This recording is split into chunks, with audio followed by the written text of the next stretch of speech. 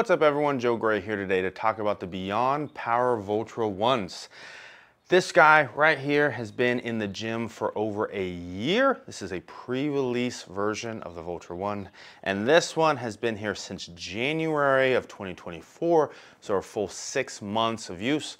Myself, my wife, my daughter, friends and family coming in and out of the gym, taking a shot at them, and today I'm going to share our thoughts of this long-term view, answer some of your questions around durability, the battery life, all kinds of good stuff. So that way, hopefully at the end of it, you can decide if this is the right purchase for your home gym or not. A couple of cleanup items for you. Beyond Power did send both of these to me for free. Sometimes I'm a pretty lucky dude. On top of that, I have an affiliate link in the description below. If you click that, I get a kickback at no cost to yourself. So if you do decide to buy a VOLTRA I, please take the time to click that link. It really does honestly help, and it takes you just a couple of seconds. I appreciate your support. Let's get into the review. Just in case you don't know what the VOLTRA I is, let's dig into a quick overview. It is a rack attached cable type unit with a 200-pound resistance profile, and it all comes in this magnesium alloy case. That's all the motors, internal workings, all the fancy smancy technical stuff. Everything is in this small little tiny dude right here. On the outside, we've got the mounting plate on the back, which hooks into any of the mounts Beyond Power offers and locks in tight. The VOLTRA was designed to be an add-on to an established home gym with a rack, bars, plates, you name it, as the mounts are all meant to attach to a rack in some fashion. This is fundamentally different compared to all of the other smart type gyms we've seen in the past, things like the Tonal and other ones, where they were trying to be the entire home gym. This is really an addition to an already well-established home gym. You've got the LCD screen where we can power it on, choose our mode, adjust the resistance, and a number of other features, and get to work. The VOLTRA I does have an app. Unfortunately, it is only for iOS, so this Android user has no experience with it.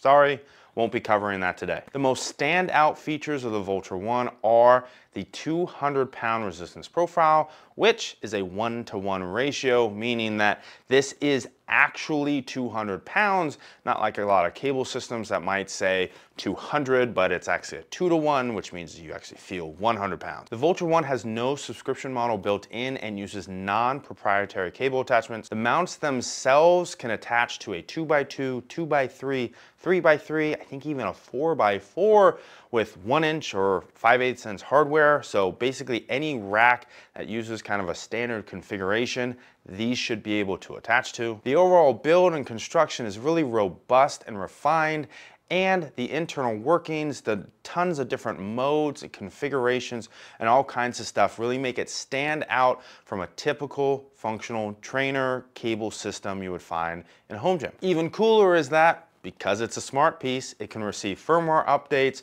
over Wi-Fi, which means it can have an unlimited amount of updates, upgrades, and all kinds of stuff into the future. Okay, so that's a quick overview. Let's dig into all of that a little bit deeper and share some of my thoughts, ideas, and insights I've gained over the last year. The battery is a huge piece to the puzzle for the VOLTRA, so let's start on that. Think about if you were to wake up in the morning, go grab your phone, and you have no charge. It totally throws off your entire day. Now think about that if you were to walk into the garage to do your workouts and you can't because your gym equipment has no battery. I've done a number of tests trying to see about how much battery life you get out of typical workouts. I've talked to buddies of mine like Brandon Campbell about his experience with the VOLTRAs, and what we've both kind of come to is that most people will probably get a solid week out of the VOLTRA Is without any charge. Now that number is kind of variable, and let me explain why. The battery is similar to your phone. If you leave your phone on the counter and don't do anything with it, it'll last a lot longer than if you were to stream a movie while texting your friend, while downloading a recipe, while whatever, right? 1 rep versus 5 reps 5 reps uses more battery, but also the higher the resistance profile. So if I was to do a low row with 110 pounds for 5 reps versus my daughter was to do a low row with 15 pounds and 5 reps, my set would use more battery than hers would. Makes sense. The battery is powering literally the whole thing, including the motors inside. I recently documented an entire upper body workout consisting of multiple back exercises, shoulder exercises, biceps, triceps, etc., all doing 2-3 sets a piece. And remember, I'm a decently strong individual, and I went through about 20% of the battery. So we're talking like 15 plus rep sets plus warm-ups with 100 plus pounds on back work, etc. And we only killed 20%. So unless if you are doing really high volume, all cable driven exercises for your entire workouts throughout the week, this should last a week easy. I can get a full charge in about 2 hours. If you came out here to an almost or completely dead battery and needed to do your warm-ups, etc., you could plug it in and probably get enough charge to make it through your workout before your warm-ups were done. On top of that, if you can run an extension cord of some kind to the unit while set up, it can run off of being plugged in. Beyond Power has a meter inside the system itself that measures the battery health. The battery on both of these, so after a full year and 6 months, is still clocked in at 100%. They do offer a replacement battery on their website, but it's like $400, so that kind of stings if you had to do that. But in general, these are lasting both long between charges and likely fairly long as in their total lifespan. The only negative I found over the last year with the batteries was that if you manage to drain it like all the way down, I think it's once it hits 5% and below, it will not come off of the rack. So you either have to have one of the models like I have here that kind of quick releases and you move it to where you charge it, or if you have a bolt-on one like this, you're gonna have to run an extension cord to be able to plug it in and charge it. That's it. That's my only negative on the batteries. They last long, they do what they're supposed to do. Again, they're expensive to replace, but it's not looking like that's a reality anytime soon. The cable is kind of the second piece to the puzzle here after the battery. It is not so much a cable like we're typically accustomed to on a normal cable system that is coated and everything. It's kind of more like a high density rope. Out the gate, that was something that I was concerned about. Was this rope going to fall apart, snag, get caught on things, and otherwise break down? Over the year and 6 months, that has not been the case. It moves very freely. There is no snagging. There is no hiccups. There is no damage. There's nothing that I've seen that has hinted at these falling apart like I originally thought. If I check the health on them, they're sitting at upwards of 90+%, which again, pretty good. And the nice thing here is that these replacements are actually very affordable on the Beyond Power website. So if you had to go that route to replace one, that wouldn't hurt that much. One thing I really like here is the ability to adjust the starting position of the cable. This is great for those of you who have kids or smaller athletes that lift with you. I'm able to adjust and get this to the exact right height for Audrey without having to constantly tinker with the rack adjustments. And if we wanted to share and superset, we just adjust the starting position back and forth. Because the cable is on this kind of rotational device in the middle, it functions much like a functional trainer, kind of adjustable pulley station where I'm able to pull to the left, to the right, up, down, diagonal, any direction, and perform things like cable crossovers, dual triceps extensions, rear delts, whatever it might be. It works. You do not need a different attachment or anything to perform different exercises because of how this is designed. It works very well. The only knock I've had on the cable so far is that while the unit is off, you can still pull it out and then it kind of sits there until you turn it back on and it readjusts. This is kind of annoying. I've had friends come in and family members come in and they think it's a normal cable system. They then pull on it, they see that, they freak out a bit, then I of course fix it. So in my head, maybe there's something where they could come up with a lock or a space for this to store when not on. I'm not sure, some docks, and that way that doesn't happen. It might be cleaner. You can also see in some of my videos, especially when this is on here, this tends to shake around in like squats and stuff. So the rack gets going and this gets moving. So just something that might be a nice extra refinement is to have this a bit more locked in place when not in use. Otherwise, no complaints with the cable. It functions smoothly, it works as intended. Good job. What do these feel like? That is the #1 question I've been asked over the last year. Are they similar to a cable system or not? What does that look like? The answer is different. Not necessarily good or bad, just a little different. So because a cable system is normally driven off of gravity versus this is motors that is resisting the pull, there's a little bit of a difference in terms of the feel. However, what I would say is if you weren't looking for a difference, if you weren't trying to compare one to another, especially if you weren't like me and had both side by side in your gym, you probably honestly wouldn't notice that it was that different. There are 2 times where I do feel that this is a little bit different and it is noticeable. One is on lighter warm-ups. The other one is with lateral raises. I think the reason why is because the motor essentially wants to keep that consistent resistance profile. And for something like the warm-up set, it's like a wiffle ball effect. I am pulling kind of so hard because it's so light that the motor can't actually provide that consistent resistance. And with the lateral raise, the issue is that it is such a long motion and we go from a really strong position to a weaker and weaker position at the top that you kind of have to lower the weight here to get here kind of thing, and it ends up creating kind of just not a smooth exercise in general. Those are the only 2 times. Otherwise, every other exercise, leg dominant, upper body, rows, pulls, pushes, everything is smooth. A really great request I got from Reddit was to test how accurate the resistance profile was. So was 20 pounds actually 20 pounds? Was 50 pounds 50 pounds? That kind of thing. So I did 2 tests to test this. One, I hooked up my crane kind of luggage monitor and my favorite cable attachments and went and tested 20 pounds, 50 pounds, and 100 pounds.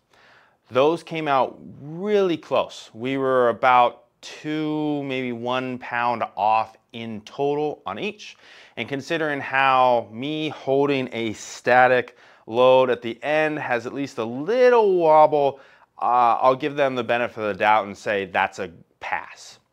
The second one was I hooked up a loading pin and tried to see if I loaded 50 pounds on the VOLTRA for the resistance and 50 pounds on the loading pin, so the loading pin plus whatever I needed to get there, would it make it move or not, and how many pounds would I have to add and all that different stuff. I loaded 20 pounds almost exactly and then 50 pounds almost exactly on the loading pins. The interesting part with that second test is that it takes about 15% below the stated number for it to kind of kick in, which makes me think that there's probably a minimum amount of force necessary to engage the motor to move it. So 50 pounds, you essentially can't apply just 50 pounds of force.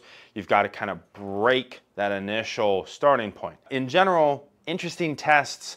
I would say that overall this passed in terms of 20 pounds being 20 pounds, 50 pounds being 50 pounds. If someone has a better explanation, maybe you're a physicist or an engineer or something and can explain some of my tests a little further, go ahead and drop them down in the comments so that way we can help everybody else understand what the hell I just found out. I mentioned that this goes all the way up to 200 pounds on the resistance profile. It will go all the way down to 5 pounds, and it does this in 1 pound increment. The cool thing here is that if I'm working with somebody like my daughter, where 10 pounds might be light, 15 pounds might be heavy, we can dial in exactly between 11, 12, 13, 14 pounds as to which one feels right and she performs correctly. In a PT setting, or again, smaller athletes, this is awesome. You also don't have to then, for micro progressions, find a pin and plates and all kinds of things and come up with the math. It's just all right there, easy to do. There are two struggles with the 1 pound adjustments though. First is, let's say, again, it's me and Audrey working out together. She wants to use 15 pounds for some seated rows, and I want to use 115 pounds. If I do that on a stack versus the VOLTRA, the stack takes literally 2 seconds to adjust from low to high or anywhere in between. The VOLTRA, I have to scroll a number of times or hit the quick adjustment button a number of times to get from her weight to my weight, and then again back, and then again back, so on and so forth. So there is a kind of a slow process if you are supersetting either with yourself or with another athlete who isn't using the same weights. The other one is that, again, on a stack, you only have certain options. It's pretty much just fit the pin in the hole and you got exactly what you want. On the VOLTRA, I found that fairly often, if I was aiming for, let's say, 45, I would hit 46 or 44 or even 42 and would just kind of go, close enough. You can pinpoint each one, but again, you're kind of dialing in one by one, which is kind of less than ideal sometimes if you're trying to be pinpoint accurate. I think there's a fairly simple solution to this, potentially. They recently added the quick adjust buttons, which you can change from 1 to 5 or 10. I think they should just have all those on the screen. So if you had a +1 button, +5, +10, +25, and maybe +50, you'd be able to hop between what numbers you want really fast. I know that in the app I've seen that you can literally type in the weight you want, so that might be an option as well. Maybe there's something on the screen that they could enter like that to make it quicker, but in how it works right now, that's a little clunky, again, for that specific use case. The VOLTRA One comes with a ton of extra features in the settings and various modes within the system, which is obviously something that a basic cable system doesn't have. So let's take a look at some of the tech and features and stuff that is inside this dude a little bit further. Buried in the settings is the ability to customize the language of the VOLTRA, convert from metric to imperial, change how the screen rotates if you set up the VOLTRA in a different orientation. You can set up a child protection mode. There are new features that just got released like the direct load. You can adjust the maximum resistance setting, which might be helpful in a rehab facility. You have multiple modes that you can circulate through, including beginner, normal, and sport, that each adjust the velocity at which the cable can travel and the max resistance. And you can adjust the maximum additional eccentric load you can add, taking it all the way up to 100%. I'm not going to cover each and every single one of these modes in great detail today, mostly because the video would be forever long and it's already a pretty in-depth one. Instead, I'm going to push all that into the written review that's on the website. That way I can also keep that updated if they do any firmware updates, changes, whatever it might be. So make sure to check that out if you're looking for the most up-to-date specifics. Instead, we're going to look at kind of the main modes, which is the weightlifting, damper, and resistance band.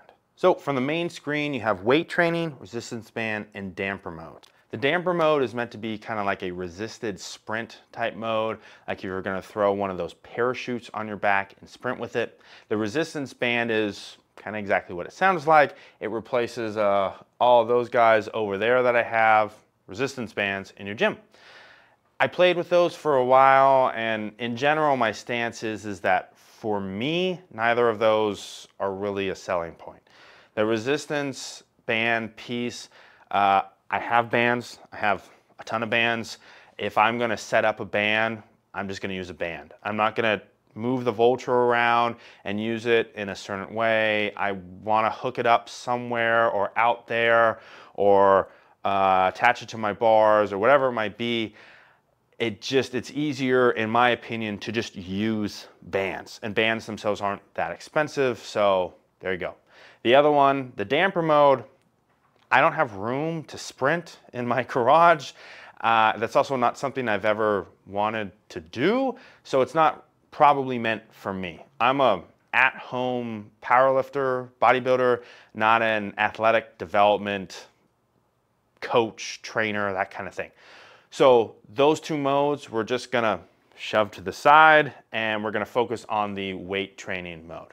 In the weight training mode, you have the ability to adjust a number of important aspects from the on-screen display. The eccentric and chains functionality lets you add weight on top of your current selected resistance by either overloading the eccentric portion of the lift or by feeling as though you have added chains to the lift. If you're not familiar, eccentric, like in a bench, would be the lowering phase. Concentric would be the lifting phase. In a squat, you would have eccentric and concentric. So you would want to overload the eccentric, in theory, because we are, as human beings, stronger in the eccentric. So if you were going to squat, you could probably unrack and lower quite a bit more weight than you could fully stand up with. Change is a little bit different. There's some accommodating resistance aspects. So with change, you're normally looking at, say with a bench, it would be heaviest here because the chain would be all the way loaded, versus when you lower, the chain goes down onto the ground, so lightest, and then up. There's some speed applications there, as well as potentially taking stress off of the joint in the compromised position and all kinds of different stuff. So if you're a trainer or an athlete, or you're trying to maximize your potential by tinkering here, these are two pretty unique modes. All right, with these two, I think they're still missing a piece to the puzzle. I think what they need is to implement some kind of adjustable cam system similar to like what Prime Fitness has. So let's take a row, for instance. If we were doing a seated row, we would be in the stretched position here. This is where we are the strongest. So the back, the lats, etc., are the strongest in the stretched position, and then we get weaker as we get closer to the body. So in an ideal situation, we'd be able to match that strength curve. We'd make this the heaviest portion of the lift, and it would get lighter as you got here. That way you would be pulling with full force the whole time, and then it would reverse as you went back. Chains work the exact opposite of that strength curve. It would be lightest here and heaviest here, which is literally the exact opposite of what we want for back. So it works for some exercises. The overloading the eccentric is a very cool option. I would like to see the adjustable strength curve in general implemented to really maximize kind of the potential of the smart piece compared to a typical cable machine, which has no abilities to do that. All the modes and settings and different things and tinkering stuff is really cool in general. It's not in the way, which is nice. So even if you wanted to just use it as a cable system, which is what I do 90% of the time, it's easy to do so without having to dig through a whole bunch of stuff. I will say though that as it currently is, without that cam piece, I don't tinker with the other stuff that often. If they created the adjustable cam, if they made it easy to use, something that would be really cool on here, I think I would use that. I think a lot of the bodybuilders that I know who have asked me about how this works would use it as well. And you could see it having other applications, which I'll talk about in a little bit. The two biggest things, the two hugest takeaways I can give on kind of the internal software, firmware type stuff for these is that it works. Over the last year with this guy and 6 months with this dude, we have seen 30-degree temps and over 100-degree temps, and they've worked. they've not crashed, they don't have any issues where it prematurely turns off, it interrupts a set. You're never doing reps and it just goes, oops, I forgot what I was doing. There's been nothing wrong. They just work, which is, for a piece of technology, pretty awesome. On top of that, if there was ever any hiccups, any issues, anything, compared to a normal, let's call it dumb cable system, these can receive updates, which means they can fix them. They can put out new software and ideas. So the cam concept that I mentioned, there's a good chance they'll watch this, start working on it, and put it out if they're not already doing so.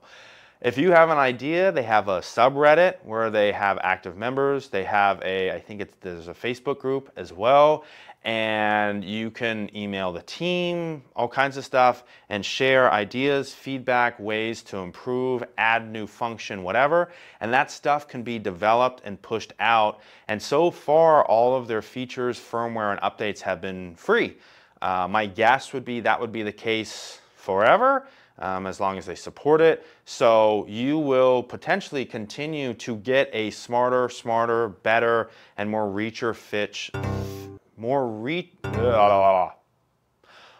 feature-rich product for years to come.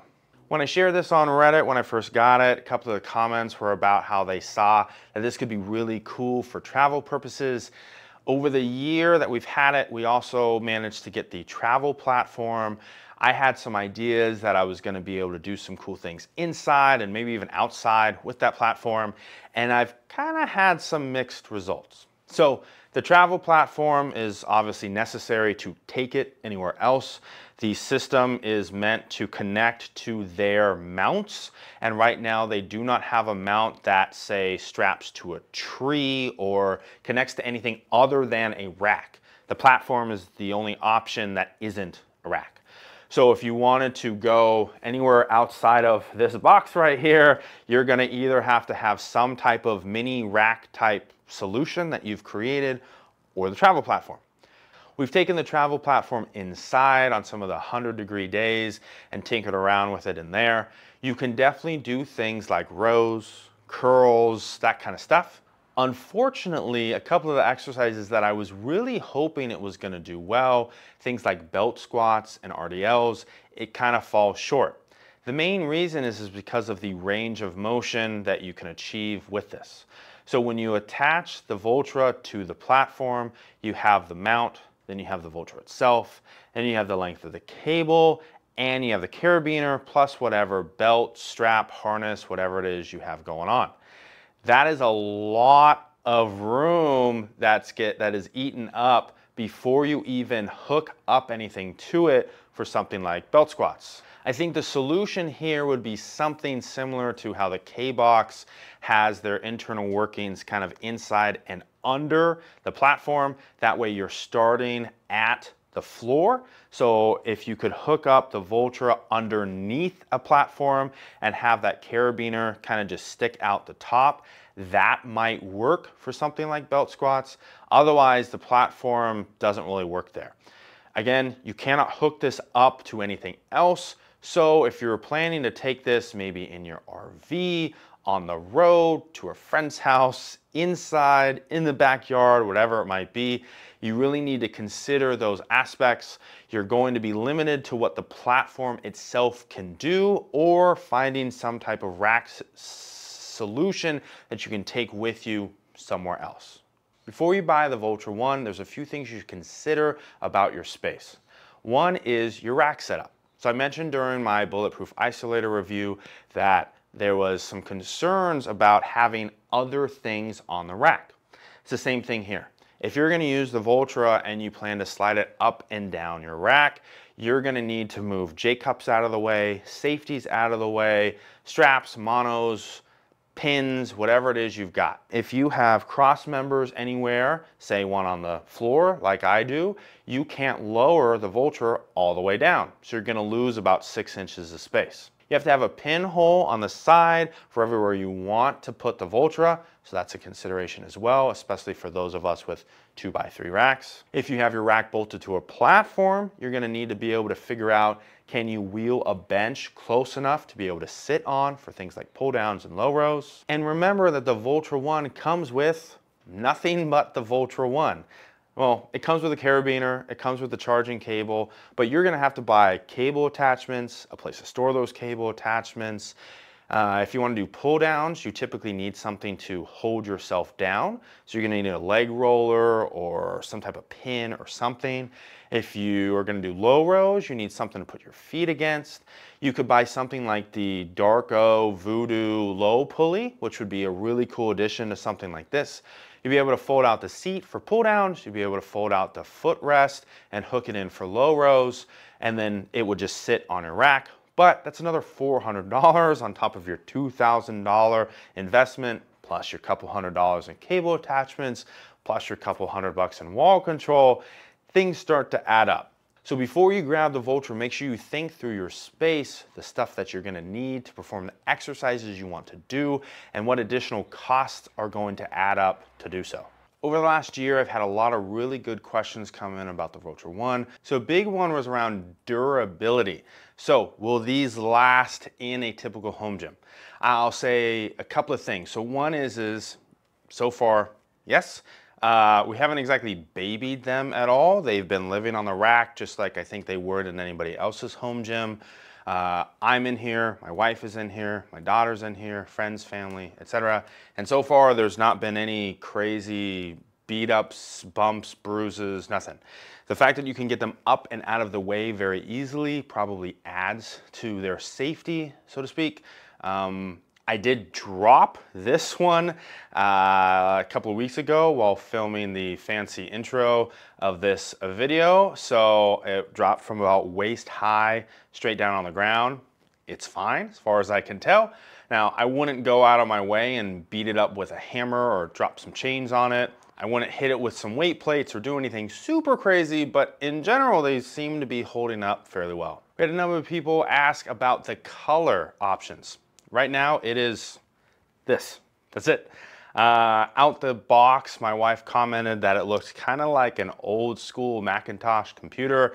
I kind of agree. It's not terrible. The actual release version is a little bit better than the pre-release version, but I do think they have some opportunity to make it a little more home gym-ish. Some people may have heard about twin mode. That's meant to be where you have two Voltras and they sync the motors together. The good news is that that is only necessary for if you're going to hook it to one piece, so like a barbell. If you plan to use it more like a functional trainer where you have two different cable attachments for crossovers, triceps, rear delts, whatever, you don't have to use the twin mode. That's one last step, and they work and function as they should. One thing I really like about doing these long-term reviews is I get to do some kind of social experiment stuff. So I can use it, abuse it, and test it for a length of time, but on top of that, I can also get outside of that honeymoon period where things are flashy and awesome and new and all kinds of stuff. Early on, I used the Voltra for pretty much all my cable work for quite a while, and then kind of veered away from it for a bit to use the FT2, and then kind of just let myself figure out what I wanted to use when. If I'm in a hurry of any kind, if I'm trying to do the fastest workout I possibly can, the FT2 is still faster than the Voltra. And the reason is because it's a more dedicated piece. Because of that, I think there is still something to be said for a dedicated cable machine versus simply saying that this is a better solution all the time. So there is still something to a dedicated piece of gym equipment over a rack attached piece if your space allows it. Now, what the FT2 can't do, so to flip that conversation, is two things. One, it can't update. My FT2 is the same FT2 it's been the whole time it's been here, whereas the Voltra has already received multiple firmware updates and will probably continue to do so for years to come. On top of that, the FT2 is where it is all the time. There is no moving that thing. It is way too heavy, way too big. It takes up a whole bunch of space. The Voltra doesn't. I can take it inside, I can move it up and down the rack, Or, as I've seen from others, you can get really creative. I hooked both of mine up to my Radeon sliding bar and created a pseudo at-home chest press. You could hook it up to jammer arms. You could get really creative, and let's say you have a dedicated leg extension machine, you might be able to hook it up to the 3x3 posts and turn that into a cable driven machine, especially if they come out with the cams. Now you're essentially turning any machine into something like a Prime Fitness machine. There are a lot of opportunities because this is so small and can connect in so many spaces that we can do some really cool, creative hacks, DIYs, etc. with this that you'd never be able to do with a more dedicated piece. Okay, so let's wrap this up. The Beyond Power VOLTRA I is pretty freaking awesome. On paper, it does a whole bunch of crazy things, and in practice, it does them all pretty dang well. There's definitely a few areas of opportunity, but because they can push out firmware updates, a lot of those could be addressed by the time you even watch this video. There is one thing that I want to leave you with thinking about though, kind of pondering before you make a purchase. And that is this as a piece of gym equipment. This is one of my 45-pound plates. It was cast in the 80s and spent the majority of its early life in a commercial gym. I acquired it and have been using it for close to a decade in my gym, nearly 7 days a week between myself, my wife, and my daughter. It functions the same way today as it did when it was made, and will continue to do so for years to come. The flip side to that is the VOLTRA I. When we start looking at tech in the home gym, we get out of the idea of a one-time purchase, something that will last forever. Iron and steel will outlive us, but technology has an end of life. At some point, the internal workings, the Wi-Fi controller, something inside is gonna go haywire, and it just won't work the way it's supposed to. The battery will die, something will get messed up, you have to replace things, you might have to replace the whole unit, or Beyond Power will just simply move to a VOLTRA II. They'll stop supporting the VOLTRA I, and again, you're left with something else. What started off as a $2,000 revolutionary piece of home gym equipment is now a $2,000 brick that ends up in the landfill. This thing is awesome. It does so much, it does it in such a small space, and it really truly is a one-of-a-kind piece right now. But you have to decide as a home gym owner, is that the right fit for you? I'm not getting rid of my FT2, but I'm also not getting rid of this. We enjoy this, we've taken it inside. I use it when my daughter's working out with me and different things. All the things I highlighted today are reasons why I think it is pretty fundamentally fantastic as a Gen 1 piece of smart tech home gym equipment. But there's still the piece in the back of my head that says, if you took $2,000 or $4,000 if you wanted to, and you spent it on something a little more standard, tried and true, you know you'd have that forever. And that's why I leave you out with the VOLTRA I. This thing is awesome. For a Gen 1 piece, they absolutely killed it. This is an unbelievable piece of gym equipment that I think if you do buy, you're going to really enjoy. And the coolest part is that anything that I had basically negative to say in this video, they can address with a firmware update.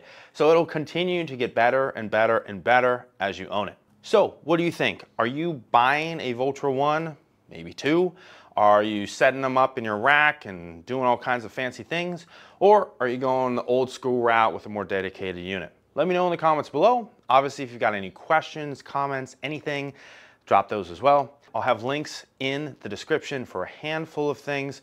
One, I'm gonna have a link to my favorite cable attachments. So if you're picking up a VOLTRA and need to pick out some cable attachments with it, I'll have that there. I'll also have a link for my wall control storage because you gotta store all those cable attachments as well.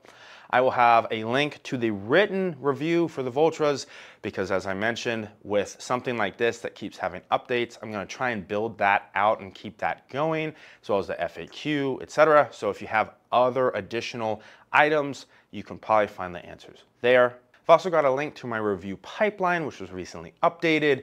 You can check out what I am working on currently, and you can vote on what you think I should work on next. And that's it. If you liked the video, make sure to give me a thumbs up. If you want to see more just like this, hit that subscribe button, and I'll be back with more home gym awesomeness for all of you very soon. Peace.